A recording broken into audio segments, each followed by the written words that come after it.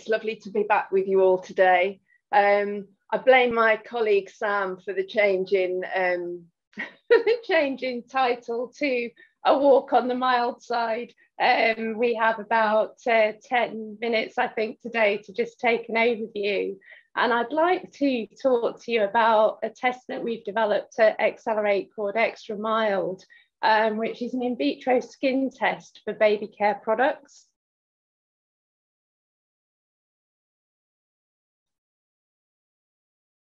Just trying to move the slides on. Oh, there we go.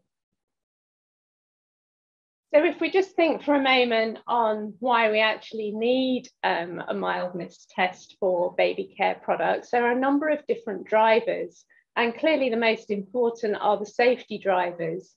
And we need to ensure, as Georgios just really effectively described to us, that ingredients and formulations used in baby care need to be targeted specifically to baby skin. And it's so important that we avoid any irritation potential to the skin and the eyes. We need to maintain the pH balance of the skin, which in turn helps to ensure the integrity of the microbiome. And also from a safety perspective, it's so important that we have in vitro methods to enable a pre-screen prior to any clinical studies. And this helps to de-risk any clinical studies that we're carrying out for baby products. There are also commercial drivers, of course, and companies want to have a rapid screen to inform their new product development or NPD process.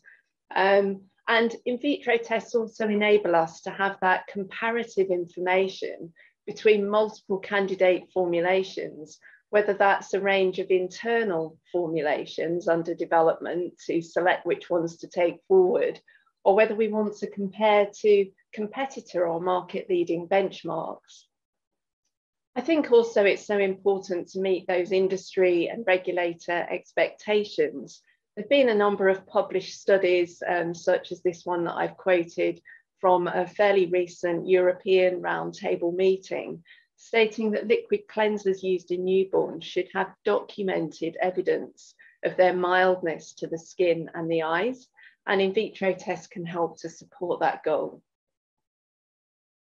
So I'd just like to spend a few moments just to give you an overview of the XtraMild test and how we developed it before I share some data. As a little bit of context, in vitro methods for skin irritation testing have been approved at a regulatory level now for probably coming up to 20 years or more. This is the cross-section of a 3D human reconstructed skin model called Epiderm, which is widely used for regulatory testing. And the model is composed of neonatal human keratinocytes. So we could postulate from that that it's a good model to be using to test baby care products. The model is suitable for testing both ingredients and finished products, which are applied directly to the surface of the tissue. So we have an opportunity for a great model of real life exposure. Now, the standard regulatory method, which is OECD test guideline 439, measures just one single exposure time. And then what it gives you as an output is a yes/no answer. So it's classifying those ingredients as an irritant or a non-irritant. And that test was developed primarily for hazard identification and labeling purposes and validated against historical animal data rather than human data using the old Dray's test. So it was very clear that in today's world where we're working with much milder ingredients for cosmetics, a test that was originally developed for much harsher chemicals wasn't really going to give us the data that we needed. So we wanted to develop a more sensitive approach. Now, one alternative to that test is the ET50 style of in vitro test, which measures cell damage over a time course. And instead of just giving you that yes, no, irritant, non-irritant answer, will allow you to classify as a severe, moderate, mild, or minimal non-irritant. This still uses the same endpoint of measurement that is used in the regulatory tests. So we know that there's a long track history of using this as an outcome when we're looking at skin irritation. And this uses a metabolic dye known as MTT to measure the intracellular metabolic potential of the cells. And that's a really good indication of their health and of irritation potential. ET50 stands for effective time taken to cause 50% cell death in the skin models compared with untreated controls. And when we test a whole range of products, as you'll see in a few minutes, what this ET50 value allows us to do is to provide a rank order of irritation potential, again, in comparison with either in-house formulations or industry benchmarks. This graph just shows an ET50 calculation for the surfactant SLS, and you can see that we read off there from the axis, the point at 50% viability, and read that across to give us the ET50 value in minutes or in hours. So we decided that we needed to make some further changes to the standard ET50 methods, because we were finding that the standard method, which only goes up to 18 hours, wasn't necessarily differentiating between mild and ultra mild products. As we've said, today's products are becoming increasingly mild, and it's very important to be able to discern between those. So shown in pink on this slide, just in the interest of time, are the unique features of XtraMild compared to the other ET50 style tests. So we've extended out the time period to obtain a 48-hour exposure to the ingredients or formulations. And we've also created a unique reference database using benchmark ingredients and formulations. And this is really powerful because it now allows companies who are coming along with a brand new formulation or ingredient to test using XtraMild and to see where that stacks up against the industry norms and the industry leaders. Also uniquely in this research project, we had a fantastic opportunity to carry out parallel human in vivo patch testing for some of the key ingredients and products.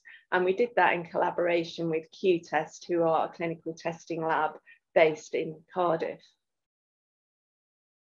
So that's just a background on the test. And what I'd like to do is just share with you some sample reference data to give you a flavour of what we can achieve when testing for mildness.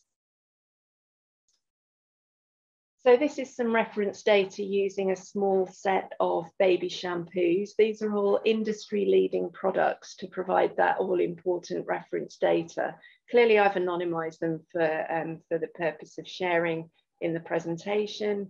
And we can see from the graph that we obtained a range of ET50 values between 4.5 and 15 hours. So this is the time it takes to cause 50% cell death in those in the skin models when these formulations are applied to the surface.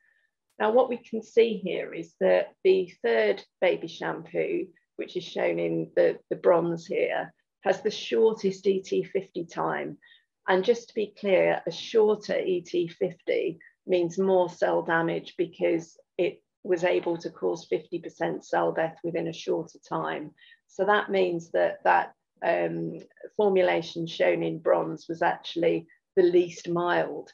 And then we're progressing through up to the green line, which was the mildest formulation that took 15 hours to cause that 50% cell death.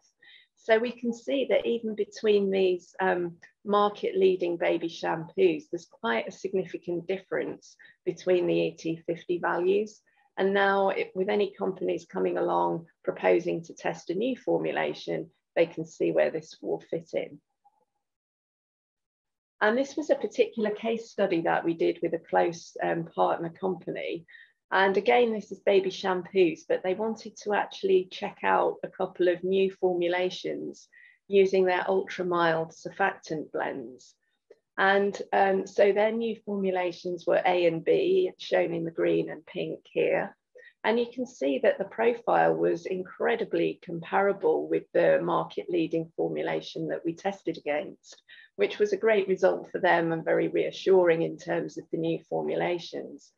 We also tested as another benchmark in this study, a mainstream adult shampoo, and actually was quite surprised at the level of irritation that we saw in that product. You can see the red line is causing a sharp decline in cell health, cell viability in those skin models, with an ET50 value of only 1.65 hours, which is markedly less than we've seen with any of the baby formulations. So I think on the one hand, it shows the importance of looking at the irritation potential of a wide range of formulations, but this method can really help to support the development of milder formulations for baby care. So just to go through a bit more with some different types of products, these were again some market leading baby washes to generate that reference data. Baby washes as well as baby shampoos of course contain a surfactant system, and I think it's important to just keep in mind that any surfactant containing products are always going to cause some level of irritation. Biologically, just by nature of what they are designed to do, they're designed to, you know, to cleanse and to break down the cell walls of bacteria in many ways, which is why they're used in a lot of cleaning products, not only for the body, but also in household cleaning products, for example. So it's all about what is the blend of surfactants that we're going to use. That is all important for any baby care formulation, whether it's a shampoo or a wash.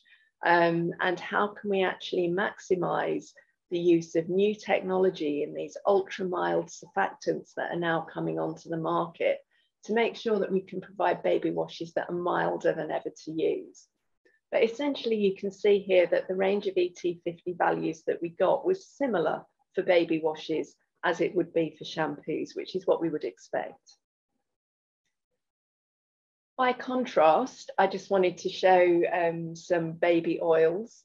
Now, these clearly don't contain surfactants, and you would expect them to be much milder to the skin.